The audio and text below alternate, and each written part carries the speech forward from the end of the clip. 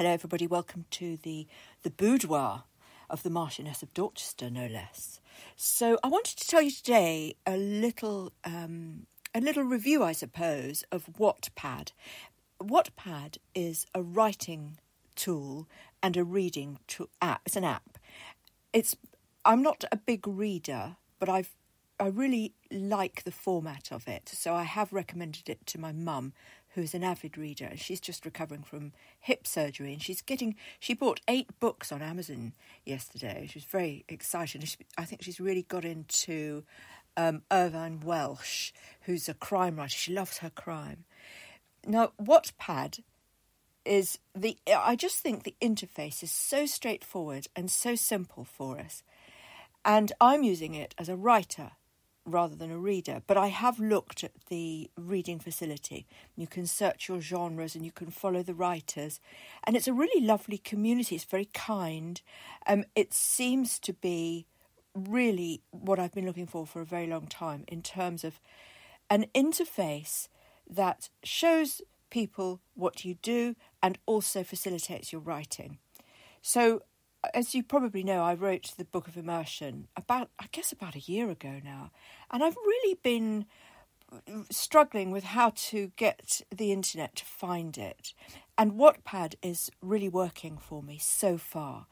And what you can do is you can add series. And because the immersion is a series, the Book of Immersion is a series, and it's never going to be completed. I can't really see a day when I'm going to finish it, because it deals with these questions, these coming-of-age questions, but also this question of AI and humanity. And, can AI ever be a sentient being? Can humans ever be logical? And it's not a new idea. Stories are never... The basis of story ideas are never new, unfortunately, for writers. There are only about 7 different storylines, apparently. These questions, the questions at the onset are human questions. Often things like discovery and, coming of age is such a big one. But I won't go into too much detail about what the book's about. Suffice to say that just the platform for me is working really, really well. So I think there are 8 up at the moment. I'm just about to put up chapter 9, and it's all free.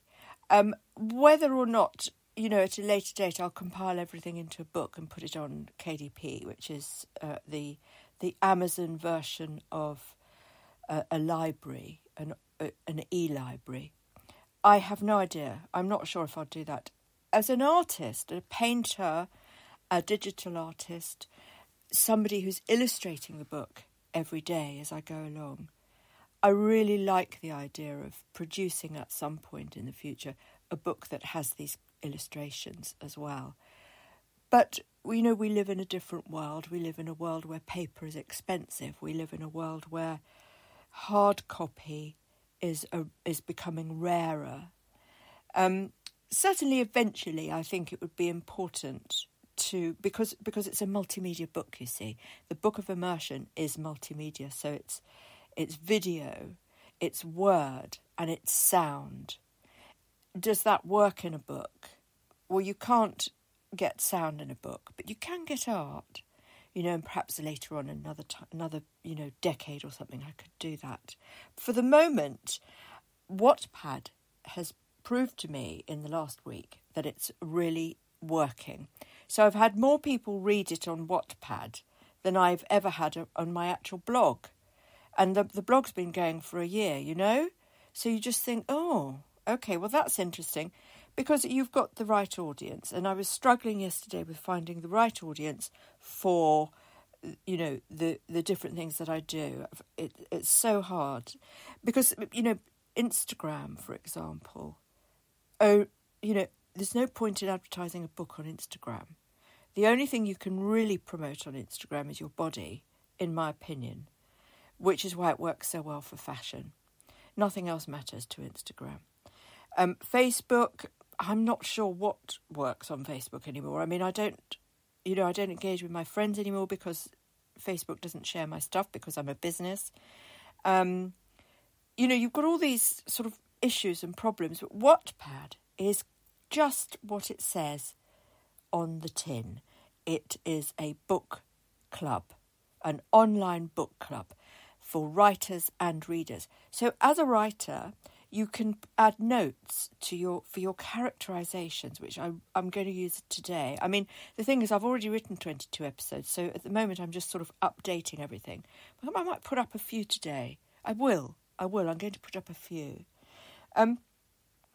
It's also, you tell people what it is. It's a sci-fi adventure book. It's a coming-of-age book. It's a love story. You include all this in your lovely descriptions.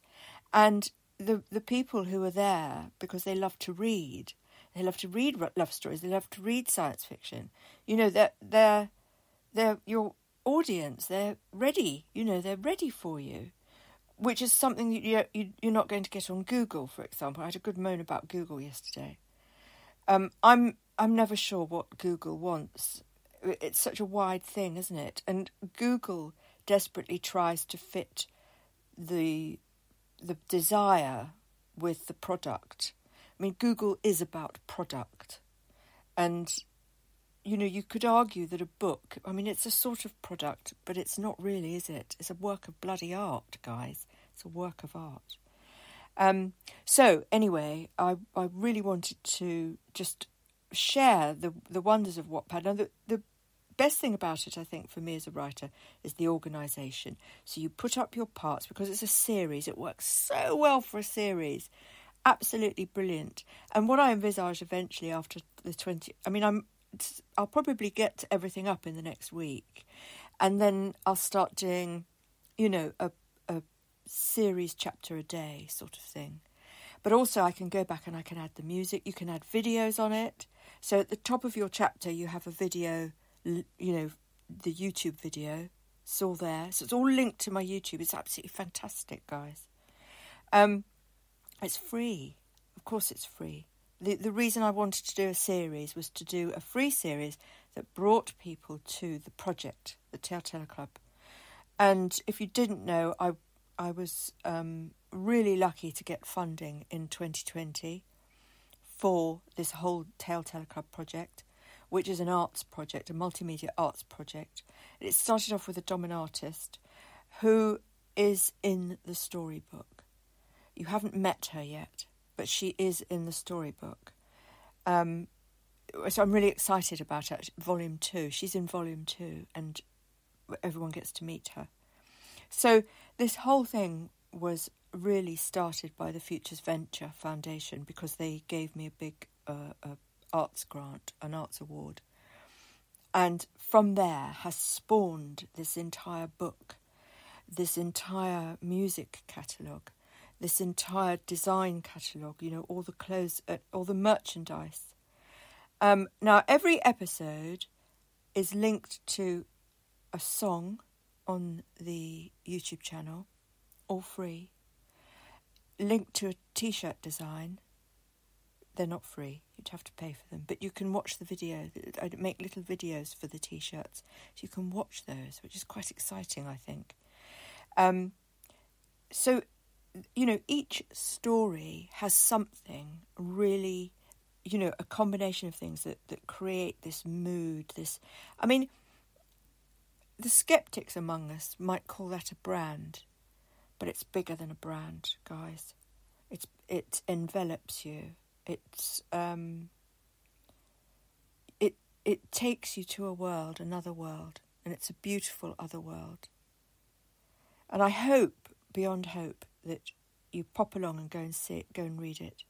So it's the Book of Immersion. It's on Whatpad, but guys, it's also, of course, it's also on my website. So that's pretty cool, isn't it? Yeah, okay. Well, I think that's about it for this morning. So join me later on today in literature over at my website, tale-teller.club, or iServalan.com, or on my Whatpad. And if you look up the Book of Immersion, and my name tag is iServalan. I think I'm Sonia de la More, FRSA, which of course is my real name, not my stage name. But if you have trouble finding me, message me on my website, because there's a chat box I'm just making live, and I've got a WhatsApp as well.